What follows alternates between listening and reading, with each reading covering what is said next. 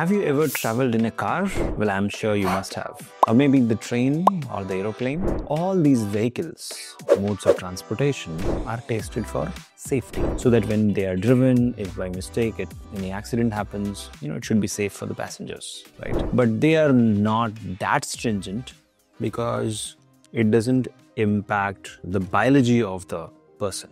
It impacts the physics of the person. But when it comes to biology, we have to be super careful because suppose we take a medicine, it goes inside our body, what it does, what it'll do today, what will be the long-term effect, what it will do to a different type of population, all that we need to know. Because without that drug can be poison for the population, right? So we cannot give poison to our population. So as governments of the world, they have a very important duty, and that is where regulatory framework comes into picture. So we have Food and Drug Administration, FDA in USA. In India, you have Drug Controllers in General of India. So all these regulatory bodies have different specification for drug development and the process through which the drug gets into the market. For example, you must have consumed a paracetamol or any antibiotic. So all these has passed through clinical trials, because without that, a drug cannot go to the market.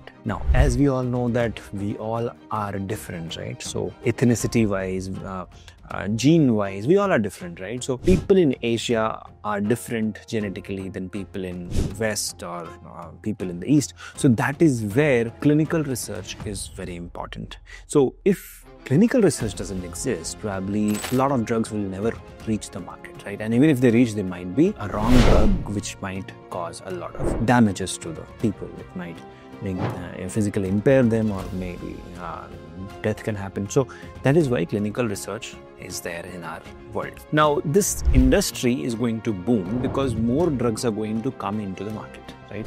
So as a life science professional, you should know that if you make a career in clinical research market, then what are the jobs you can get as a beginner, as a fresher, and how you should progress in this direction. So like I said earlier, why clinical research is going to boom is because using AI, now more drugs will be coming into the approval pipeline. More companies will approach clinical research companies to test their drugs which are generated through AI, right? So now that means more drugs are going to come into the market for clinical research, and that means the demand for clinical research profession is going to go up. So today in this video, we are going to understand as a MSc Biotechnology or Life Science or BSc Biology or Life Science, what all jobs you can get into the clinical research market. Now, starting with, if you want to make a career in clinical research, first thing you should know is you don't need a degree per se for clinical research. You need training for clinical research, because again, it's not that vast that you have to have a degree, but yeah, even if you have a training for these, you're good to go. And in fact, you should know that various companies have dedicated training departments also to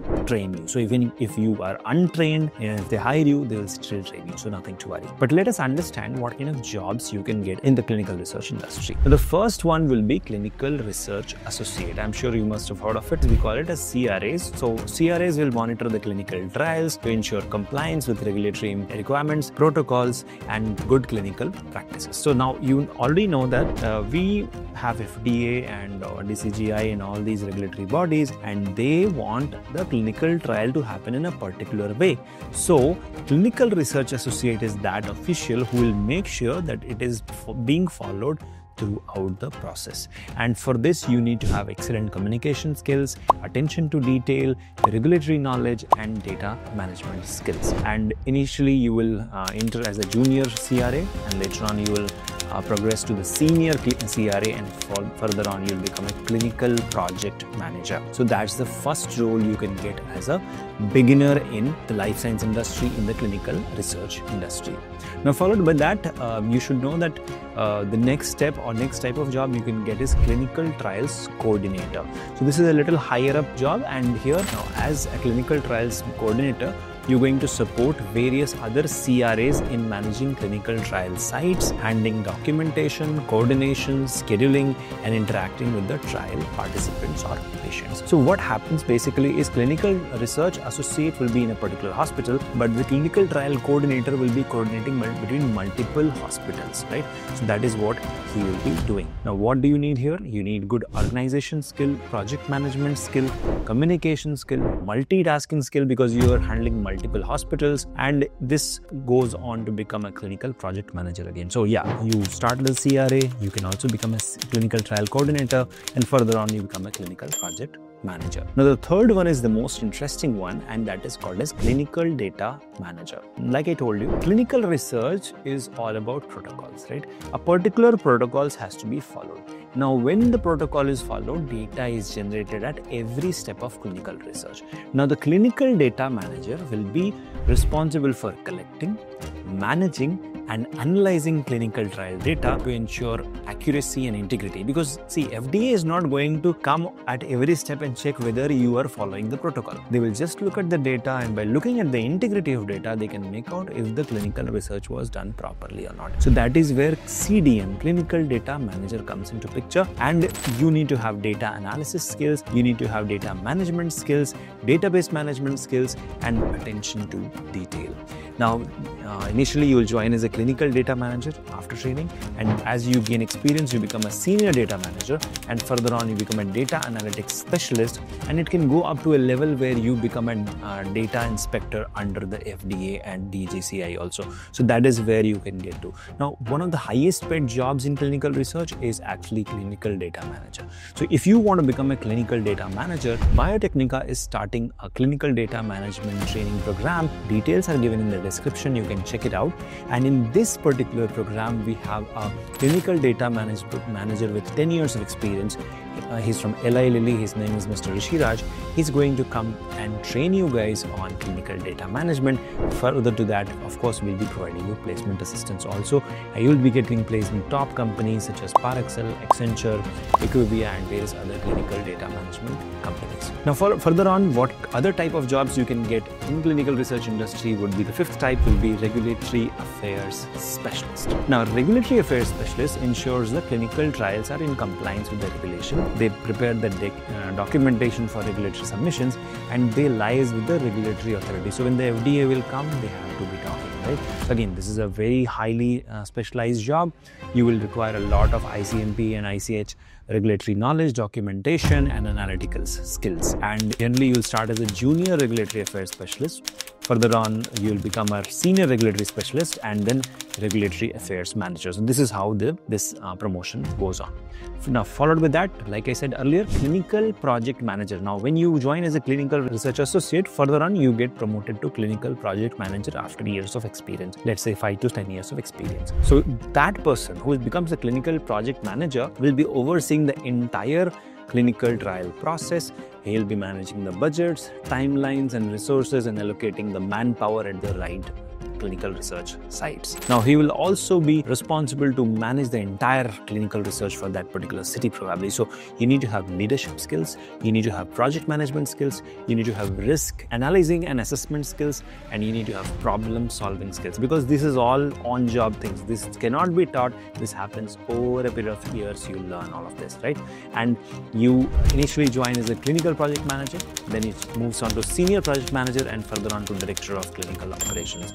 Now remember, this particular job starts at the CRA level, which is a clinical research associate level. Over a period of 20 years, you will become a director of clinical operations in that company. Now, followed with that, you have clinical research scientists. Now, what do they do? Of course, they will conduct the clinical trial. They will be the guys who will design the clinical trial, conduct the clinical trial, and then interpret the results and develop the protocols for that particular trial. So for every clinical research company, there will be clients, pharmaceutical company. So they will be different. Their requirements will be different. According to that, these scientists, clinical research scientists, will be designing and conducting the clinical trials. Now, what do you need here? You need research design, data analysis, critical thinking, scientific knowledge, and understanding of the patient is very, very important. important. Now, initially you join as a junior clinical research scientist. Further on, you become a senior scientist, and then as you progress and gain up to 25 years experience, you can become a clinical director in these startups such as Equivia, Paraxel, and other companies. Now, followed by that, the seventh type of job which you can get in the clinical research industry is called as a pharmacovigilance specialist. Now, pharmacovigilance specialist is somebody who will monitor and report the adverse drug reactions during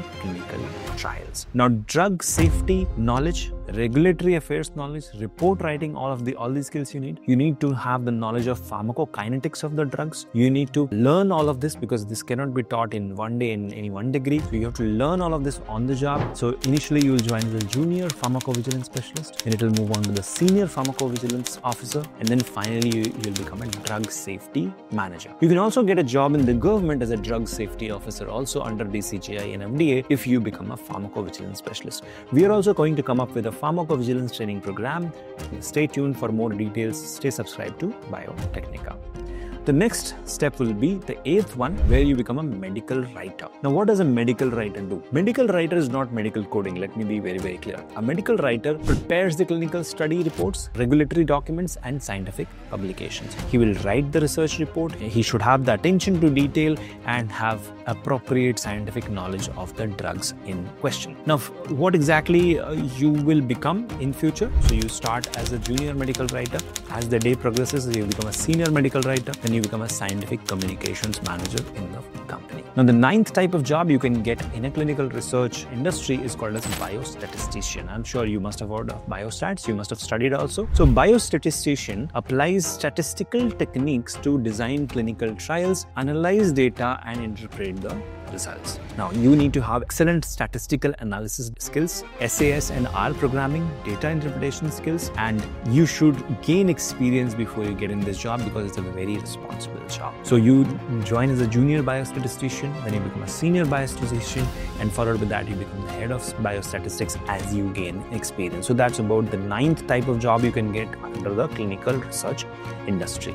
Now, the 10th one is called as quality assurance specialist. Now, a quality assurance specialist or a QA specialist will ensure that the clinical trials meet the quality standards and comply with the regulatory guidelines. They will be looking at the quality control. They will be managing the regulatory compliance, so they should know all the laws of the FDA. They should have the attention to detail that everything is being followed. Otherwise, the drug can get rejected because of non-following of the protocol, and that can lead to a huge loss to the clinical research company. That is where QA assurance, quality assurance specialist is required. And you initially become a QA assurance specialist, then you become a QA manager, and finally you become a director of quality assurance in the clinical research industry. Well, in today's video, we talked about a different type of a job you can get into the biotech and pharma industry, and that is not exactly a research job, but it's an operations job, right?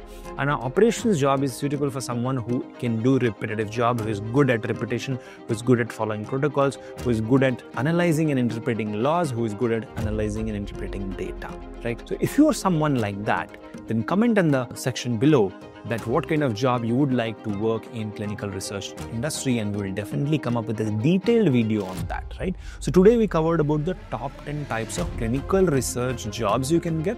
Now, out of these two, we are going to have the clinical data management training program. Pharmacovigilance is going to come very, very soon. So, and we do have a tie-up with Clini India where you can take training for clinical research also. So you can go there also and check it out. So all these details are given in the description. Please check it out. And thank you so much for watching this video. Let me know in the comment section if you have any further questions. I'll definitely address that. Thank you. Take care. Keep shining. Bye-bye.